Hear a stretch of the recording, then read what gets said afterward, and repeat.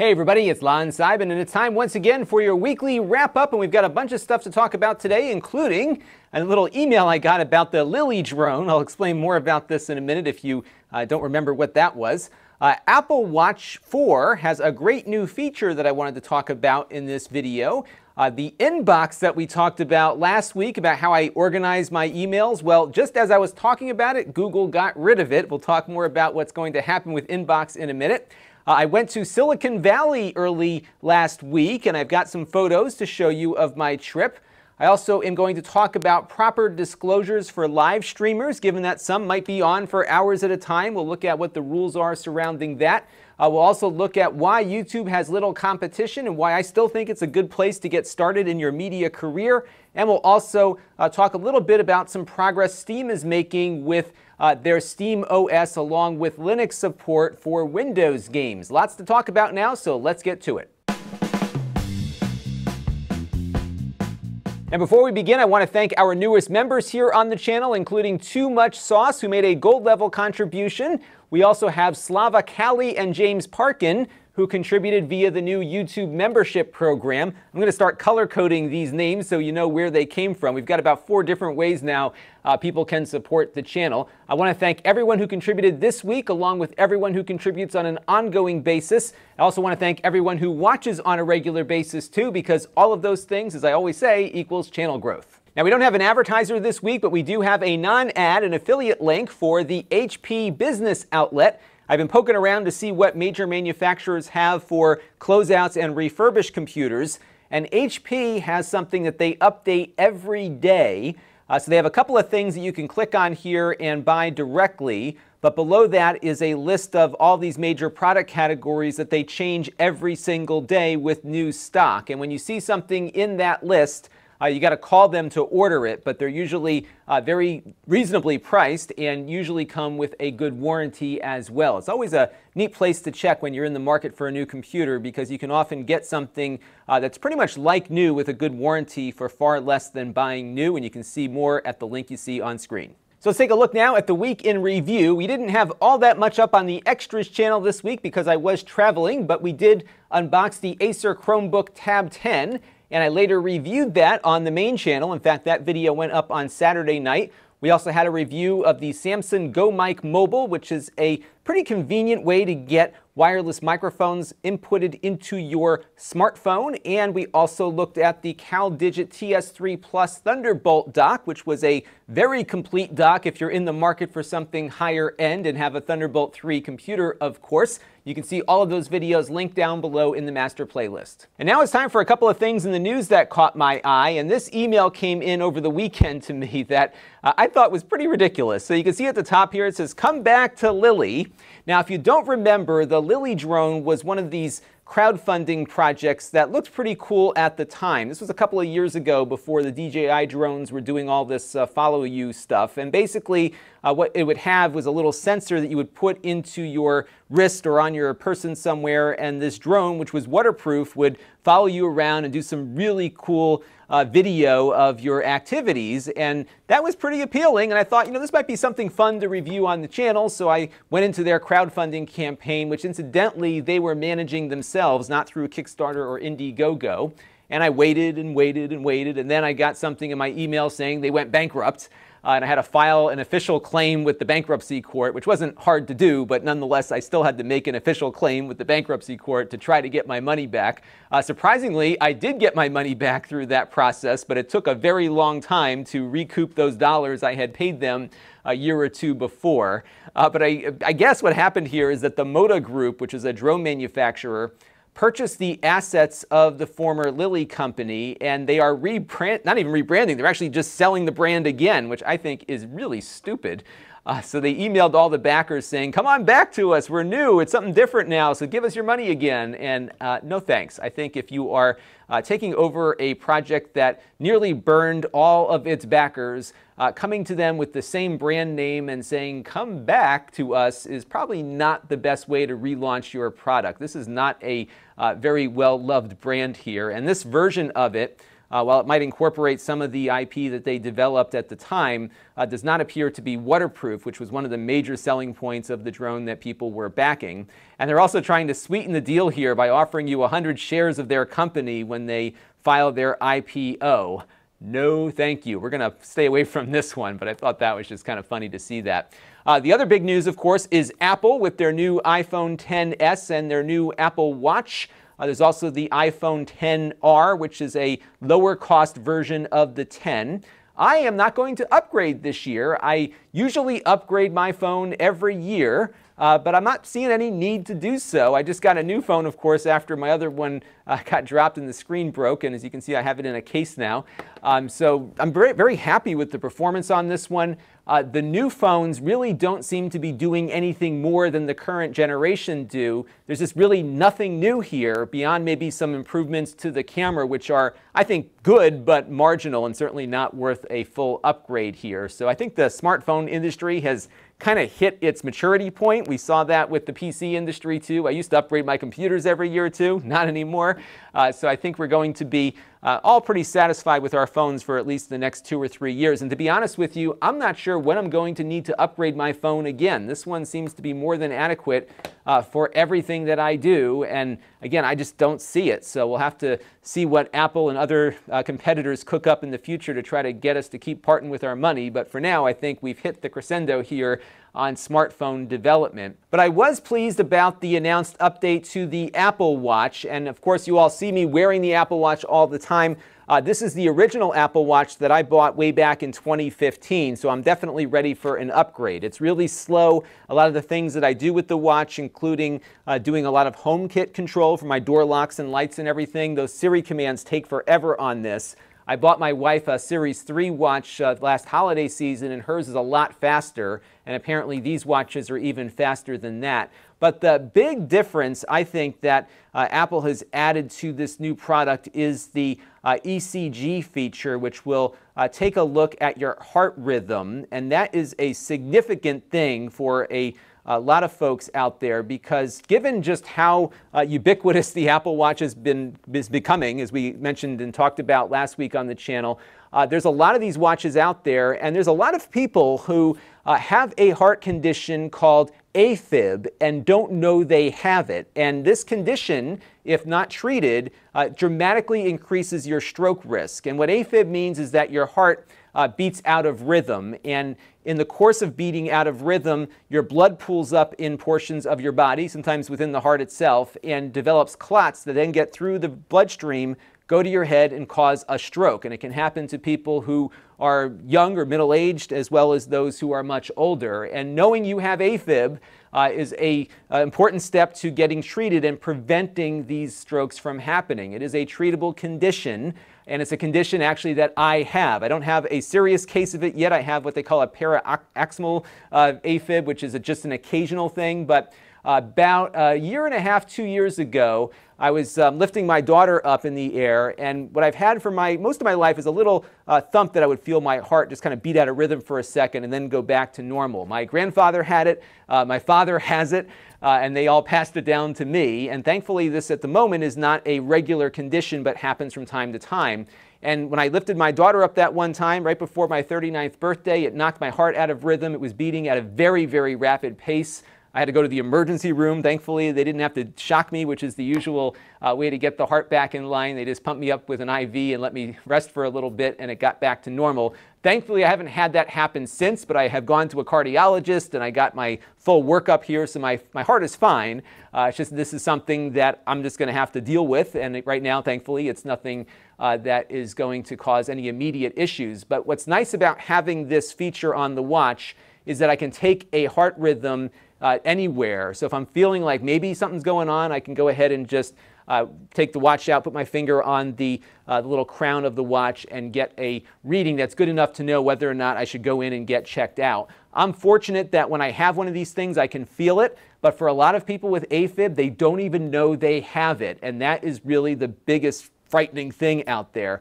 For people with my condition, which is occasional, the older I get, the more frequent it's likely to become. So I'll probably go from being just a once-in-a-while AFib person to somebody that will have it more frequently. And I think it's just really important to have this built into a device that is very convenient and available to you. Now, reading heart rhythm is different than reading heart rate, and therefore they have added a new sensor to the watch on the bottom with an electrode, and you complete the electrical circuit, which is basically just a circuit within your body, by touching the crown of the watch. So you've got a completed circuit going through both arms, and that's how it's able to read what your heart rhythm is based on the electrical impulses from your body, and that is, again, very different than just reading heart rate, which these watches typically do with an optical sensor.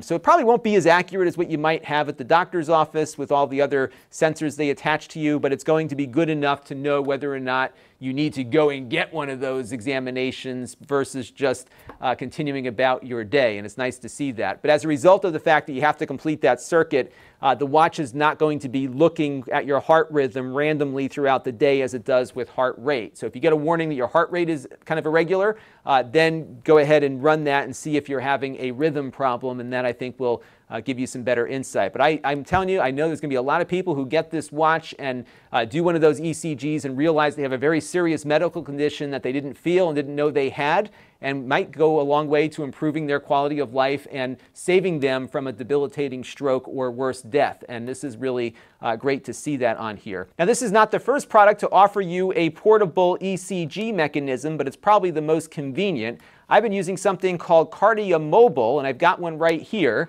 It consists of a little reader along with an app that you run on your smartphone. And some of these readers are built into smartphone cases. They've got a whole bunch of different ways that you can carry it around with you. It's powered just by a little watch battery here in the back. And what you can do here is just tap on record an ECG. You put 2 fingers down from each hand on top of the sensor pads here, and it will start measuring your heart rhythm. Now, I am busy working right now and talking, so this is not the ideal way to measure your ECG. You should be doing this when you're relaxed, but you can see how this works. And what will happen is when I'm done with running this test, what it will tell me is whether or not it thinks that I am having an episode, which I am not at the moment. Just again, if you're talking and active, it's not really the best way to record your ECG, but it does provide some peace of mind. And I was really excited because they also offered and still do, a watch band for the Apple Watch for about $200, and I thought, wow, this is a great and convenient way to do it.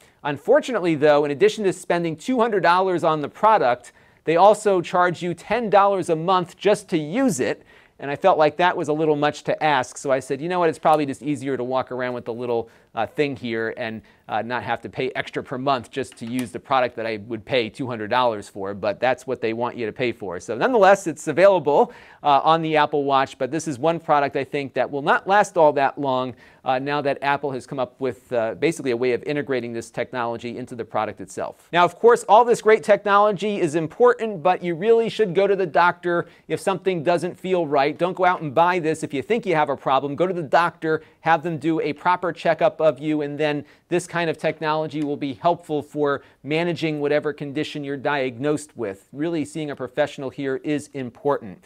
I also wanted to talk about Inbox, which I was praising last week as a great email solution. Unfortunately, Google is getting rid of Inbox. They announced it the day after I told you all about it, and I feel kind of guilty about that. But they have decided that in March, that is the end of Inbox. They've been rolling a lot of the features from Inbox into mainstream Gmail. And I'm hoping that some of the features that I'm using that are currently not in Gmail will make it over, namely their ability to put different emails into buckets and have them rolled up so you don't have all this extra junk in your inbox every day. I don't like their tab solution. I really like the fact that Inbox would take updates and forum posts and everything and put them into a single inline list of things on your Gmail that you could then expand out. That was really the beauty of how Inbox works, and I'm hoping that they will integrate that roll-up feature into the mainstream Gmail and not just offer the tab solution, which I never like. So we'll see what happens with Inbox, but it is dead. And now it's time for a couple of things that are on my mind, and this is week 82 of me doing this as a full-time occupation.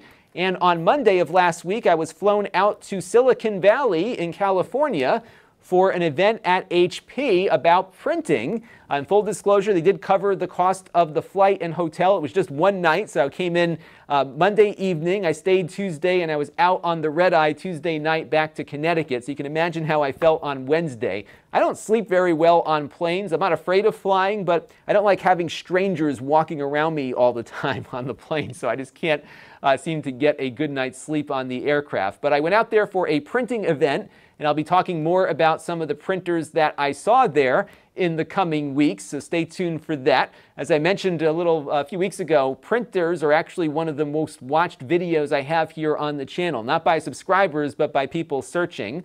So we'll talk about some of those new products in the coming days. But the cool thing at HP headquarters is that they preserved the offices of Mr. Hewlett and Mr. Packard, and together they became Hewlett-Packard, or HP. I'm wondering how they figured out the order of the names. Perhaps the alphabetical order worked the best for them. And what's neat is that they built this really modern visitor center around where the two principals had their offices. So everything else is modern and fresh, and then their offices look pretty much untouched from what they were looking like in the 50s and 60s. And you can see what one of those offices there looked like. What was neat is that they had adjoining offices here, and they had the door open between the two so they could shout at each other throughout the course of the day. So that was, I think, Mr. Packard's office there. And in Mr. Hewlett's office, they had a little exhibit where apparently he had a penny on his desk, and he was rummaging through his pockets and noticed that the penny was never taken off of his desk, and his secretary told him that people were in such awe of him that they would never dare take the penny from his desk. So he then encouraged visitors to drop off money on the desk there, and they've been doing that ever since. And I guess every couple of months they collect all the money and donate it to a local charity there. This is the conference room, which I think looks really cool. Nice retro look to it. And then we saw some other stuff that I can talk about. So this was the page-wide technology that we did that video on a few months ago. This is their commercial printer. And this is an inkjet printer that is printing out this banner. It's just coming out very, very quickly. It looks like they were printing on a vinyl surface there. And the way this page-wide stuff works is that instead of having a print head that goes back and forth, page-wide just prints on the paper as it's flowing through. And you can print really big things like this on these commercial printers. The ink came off on his hand because it was a vinyl thing, but they also did some prints on paper, and the ink was drying pretty much immediately there. There was also a little demo of what those print heads look like.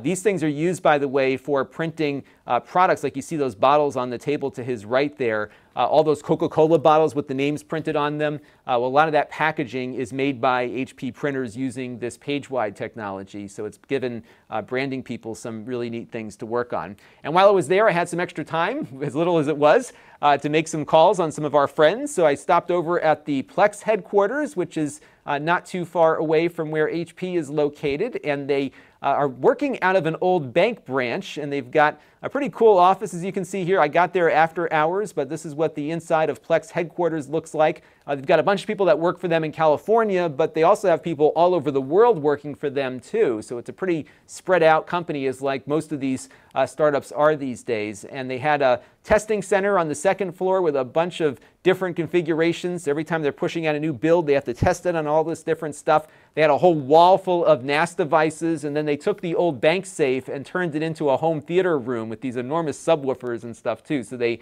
really do a lot of testing in-house there, which is probably why you see so many updates on Plex. And now it's time for a Q&A from you, the viewers. And we were talking last week about fake reviews and whatnot, which led to this question from Screen Playhouse LLC about how to properly disclose things on a live stream, because very frequently a lot of video game companies will pay these popular streamers to play their game for what could be hours on end. And how does the disclosure work under those circumstances? So you could, of course, just start off your stream by saying, hey, this is a sponsored post, but that won't be good enough, because if the stream is 4 hours long, somebody streaming in on hour 2 will not have heard that disclaimer. So the FTC has some guidance on this. They actually have a very helpful FAQ that contemplates a lot of the different things that people creating independent content might come across, and they have a section on their FAQ devoted specifically to this topic, and they recommend that you have a continuous, clear, and conspicuous disclosure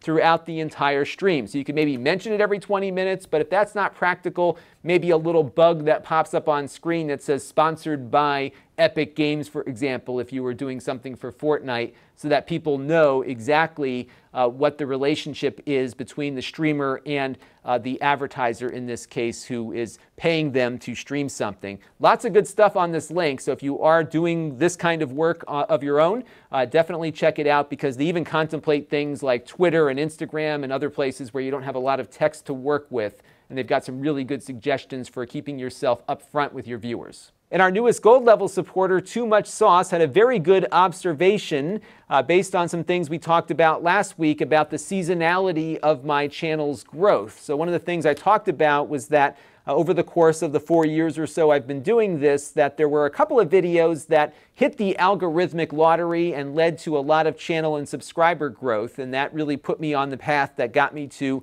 being able to do this full time. And Too Much Sauce says there's a lot of dependency here, though, on a single source for revenue.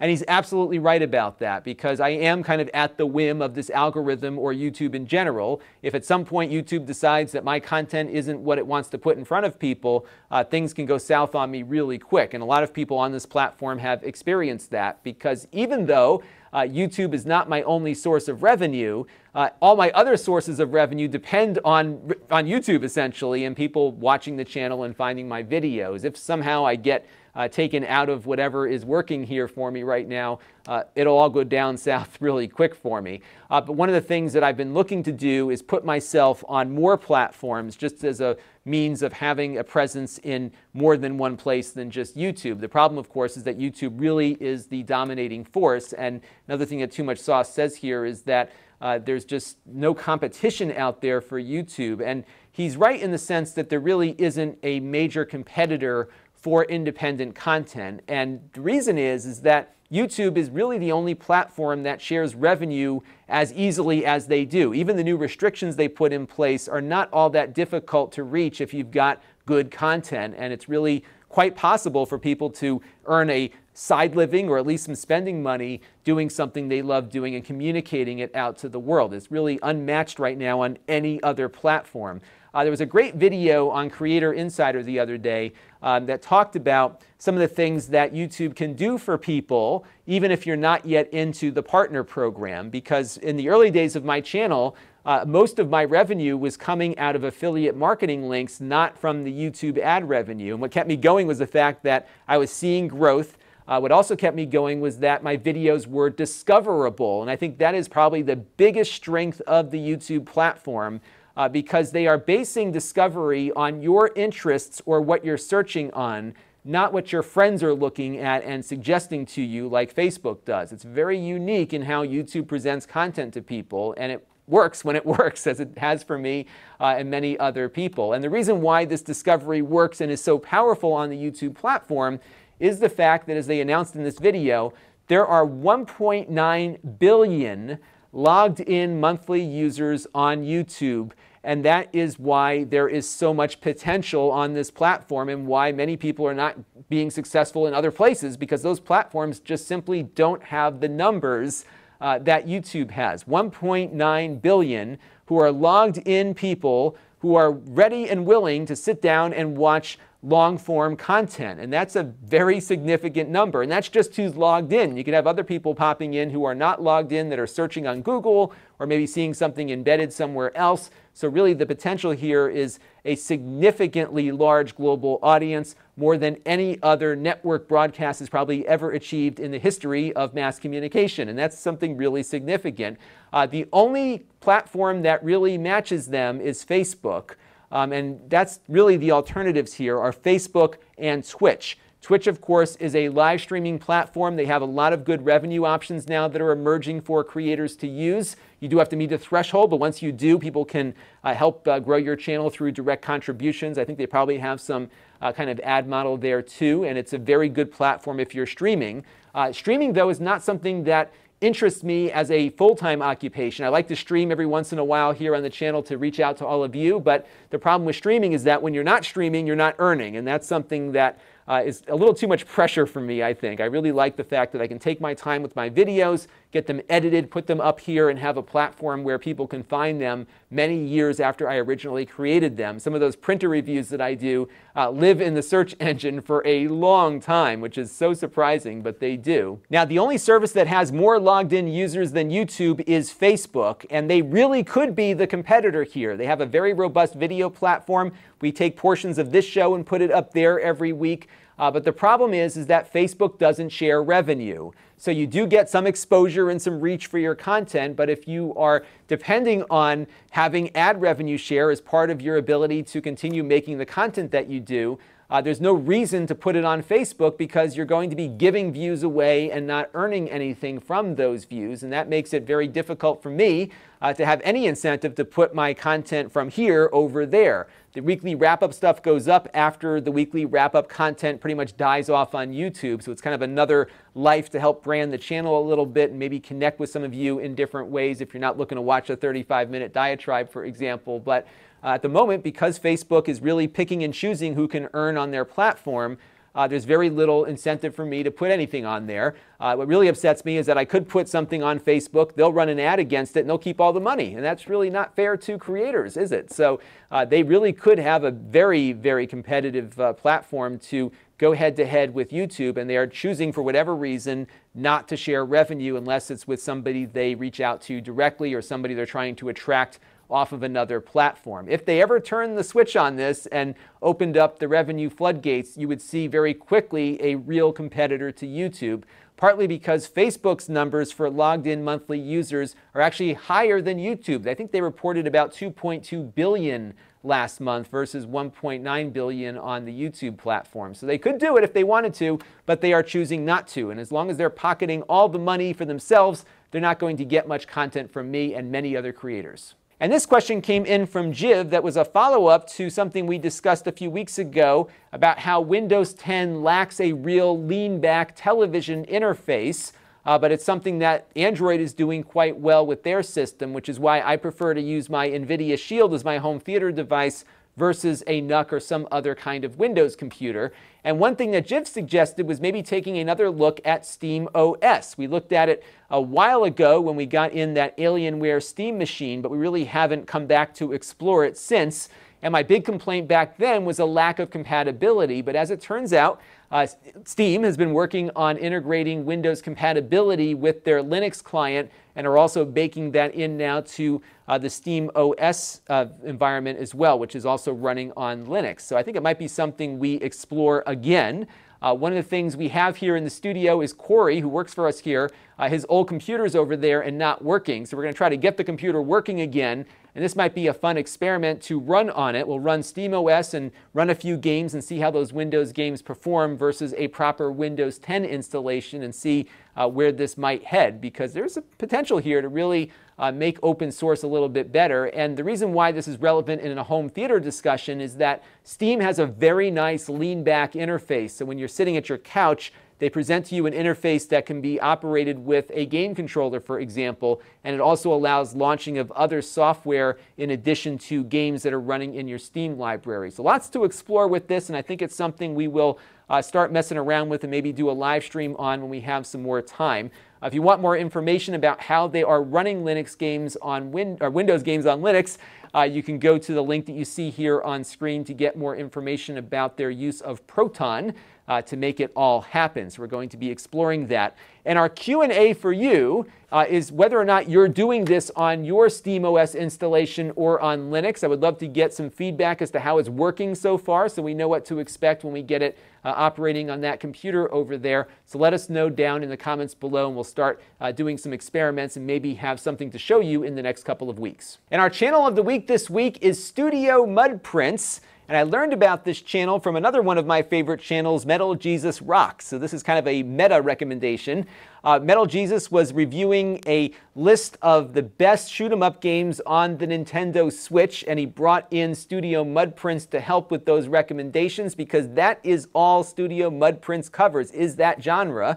And if you're looking for some new games to play and are really fond of those spaceship shoot-'em-ups, this is a great place to check them out. And I have been pouring through this to find some additional recommendations beyond that top 10. I really love my Nintendo Switch. I'm playing more games on it than I expected to, just because it's so convenient. I've talked about this before. You can have it on the TV or immediately take it out and go into portable mode when all the other TVs in the house are occupied, for example, or you're traveling somewhere or whatever. I'm really happy with it. I'm going to subscribe to that online service so I can finally back up my save games. That actually has been limiting my desire to transport the Switch to other places, because if I lost the Switch, I'd lose my investment in time in Zelda, for example. So I'm looking forward to even playing more with the Switch on the road, and channels like this are really good at getting some additional recommendations. He doesn't just cover the Switch, of course, but a lot of this stuff ends up on the Switch. So this week on the channel, I've got a couple of things planned. I am going to be doing a little more traveling, just a quick one though, over to New York City for the Pepcom Holiday Spectacular. This is an event I go to every year, and they do these about once a quarter in New York. A bunch of companies are all in one place, and I can get a good feel as to what is coming out for the big holiday shopping season. So we'll be on the lookout for cool, new, and unique gadgets and other stuff. So be on the lookout for that probably on Friday or Saturday. I'll be doing a quick summary of what I saw there. I probably won't have a dispatch like we usually do, just because I don't have a camera person available, but I'll shoot everything with my phone and come back and give you my thoughts on everything I saw. I'm also hoping to get this shuttle review up of this little Celeron-powered mini PC that's got the Kaby Lake Celeron versus the Gemini Lake one we typically see. So we'll see if you get a little boost in performance for home theater activities and that kind of thing.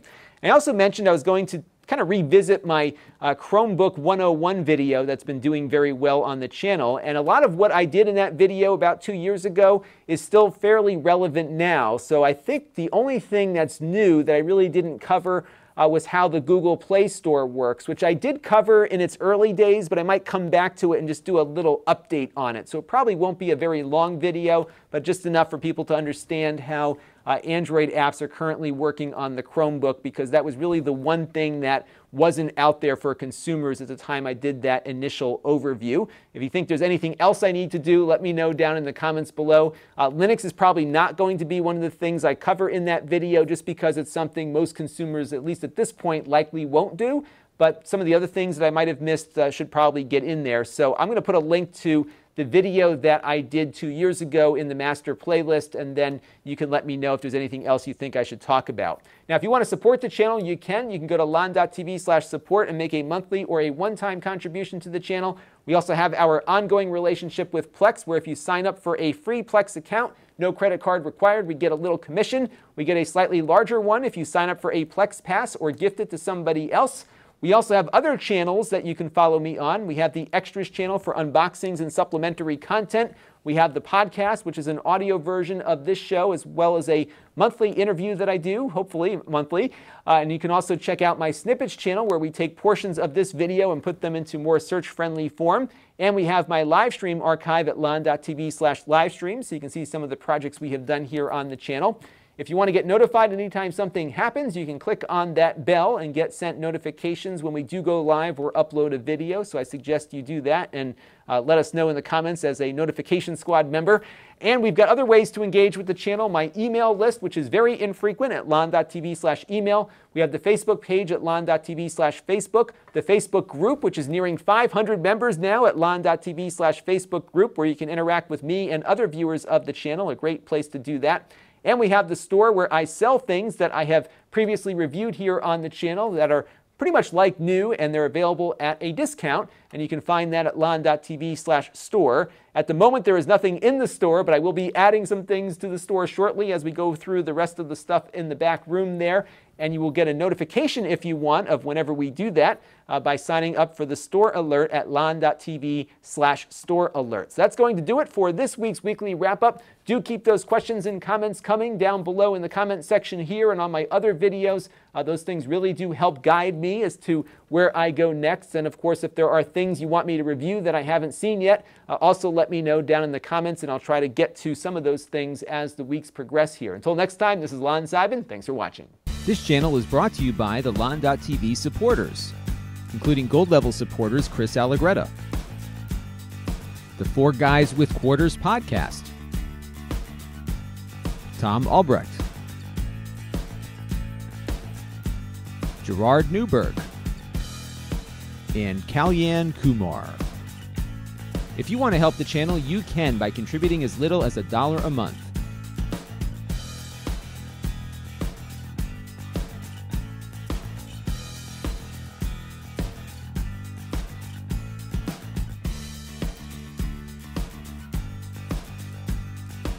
Head over to Lon.TV/support to learn more.